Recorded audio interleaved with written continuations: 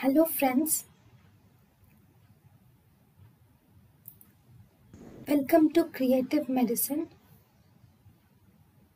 In this lecture, we will learn about Then, imaging studies. In the imaging studies, contrast enhanced CT scan is the investigation of choice for renal injuries.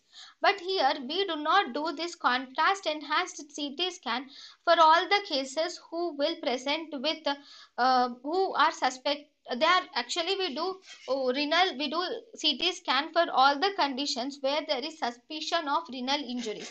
Now, when should you suspect that there is renal injuries?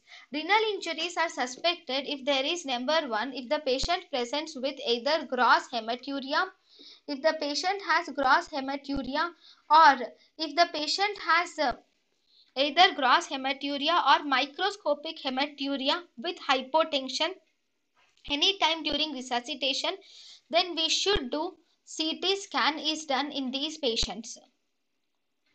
Then intravenous pyelography is done. Why is intravenous pyelography is done? This is done to find out the function of the opposite kidney. For the function of opposite kidney, we should do intravenous pyelography because opposite kidney, whether it is functioning or not, we should make sure. Second, arteriography. Arteriography is done. Why? Arteriography will define the arterial injuries. That is, which artery is injured, or to localize or which artery is injured can be found out by arteriography, or we can also localize the bleeding with the arteriography. With arteriography you can even localize the bleeding, can be localized, arterial bleeding can be localized by arteriography.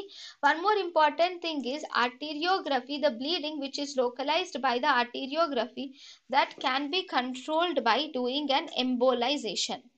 So it is done by embolization. With the help of embolization, you can locate the bleeding and you can control the bleeding.